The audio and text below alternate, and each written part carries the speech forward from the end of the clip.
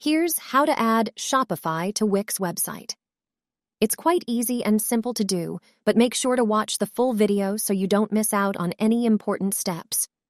First of all, open your Wix dashboard and click on the automation button, which is on the left side of the screen.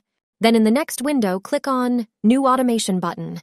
Then search here for Zapier, so it's not here then. Open Zapier.com in the next window. It's look like this, and then click on Create Zap button. Next window will look like this. Now search here for Shopify. Then click on Shopify Premier and then next click on New Customer. After this, click on Continue button. Then next sign in your Shopify store by giving details of your emails and password and the install it. So the second step is to come back to Zapier and then again click on Create Zap button and next search here for Wix. Now you will see here an option of Wix Answers, so click on it. And next you have to click on New User Reply.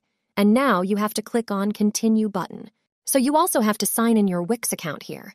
After giving your login details, Shopify will be added to your Wix website.